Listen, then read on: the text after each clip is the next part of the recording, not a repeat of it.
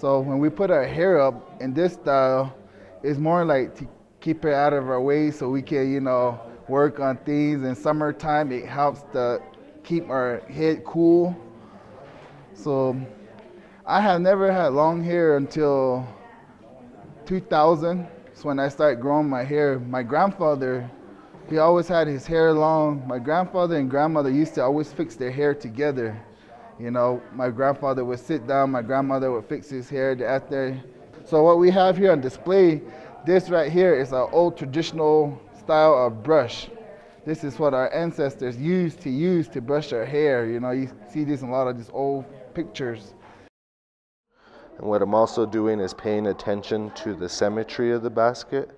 If you find that your diamonds here and your triangles are about the same size, then you're pretty well sure that your basket's going to be about the same size. Okay. Then I'll do a hug the basket again one more time to make sure that they're up. And then what I'll also do is go back out the other way, because then it allows the willow to move into where it went.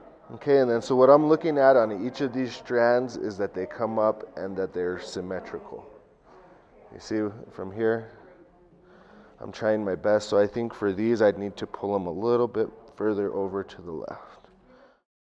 By the time I was about 15, I was sitting under the plaza on my own, selling little pots year-round, teaching high school.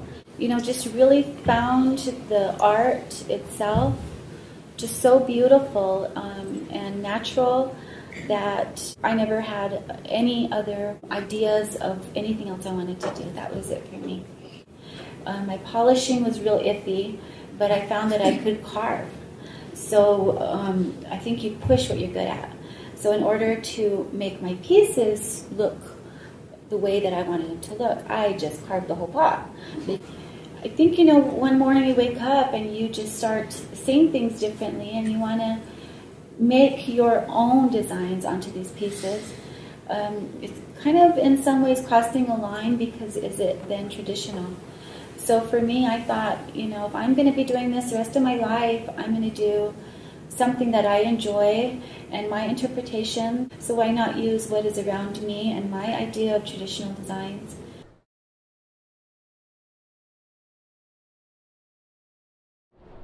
So we're here at this micaceous jar made by Dominique Toya of Jemez Pueblo.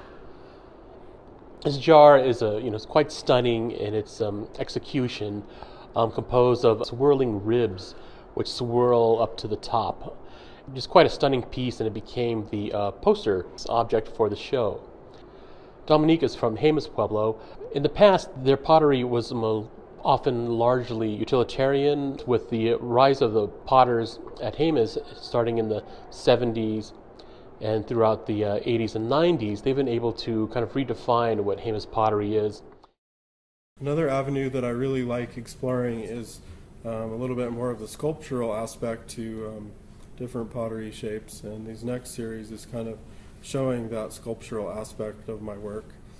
I do also really like to play around with balance and trying to get something to balance in a way that it looks like it might fall over. However, they are super strong and sturdy, and for the most part should stand for years unless a little kitty cat comes along and knocks it over.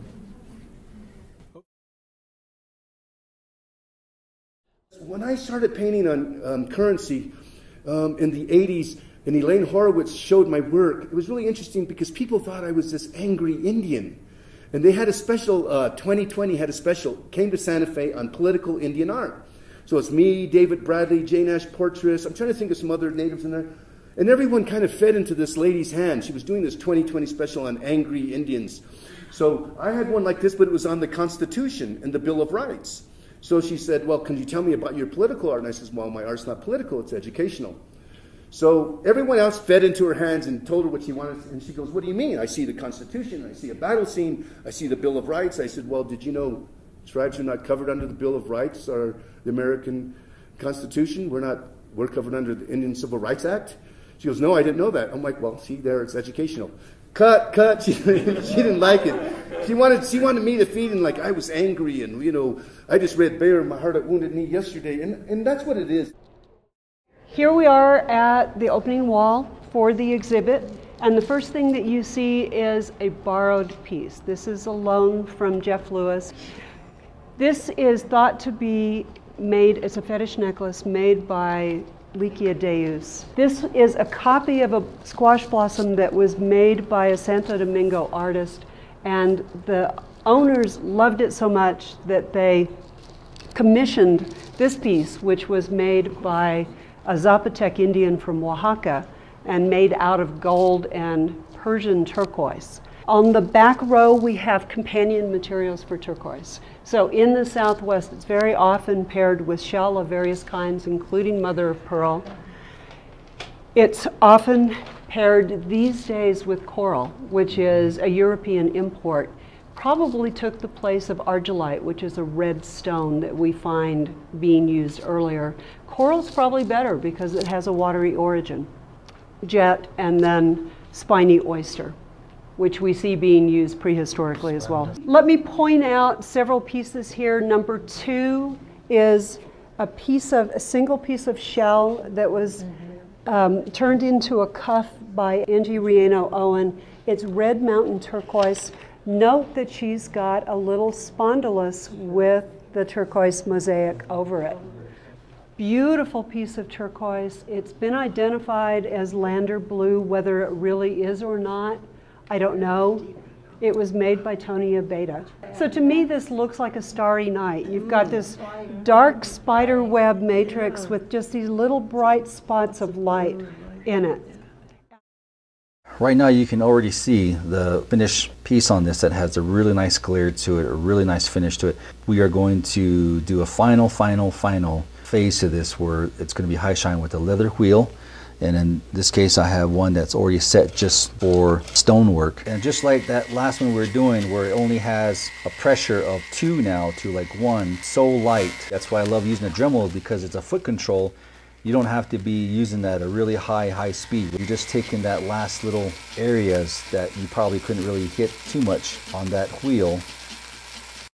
This point right here, which will be the crown part, this corner section, is where the prong is actually going to come up on the turquoise and fit just like a 32nd or less above that crown, so that when I push on the bezel, it'll fit right on to the turquoise all the way around, so that it gives it a perfect setting.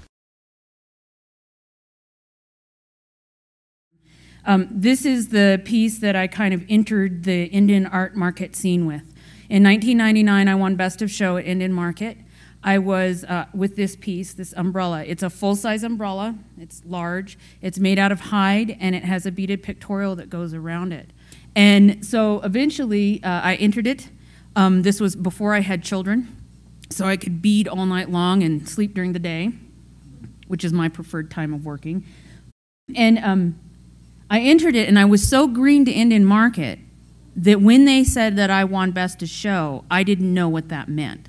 So my mother said, you go stand up there and you shake everybody's hands, because they're all making a big to-do over this. So I stood up there and I'm shaking hands, and they used to have it all on one table, right? And so I'm standing up there behind it, and I kept turning and looking, shaking hands and turning and looking at the ribbons, and I realized that the only golden ribbon was on my piece. And that's when I realized, I was up there probably 20, 30 minutes shaking hands before I realized I had won the award.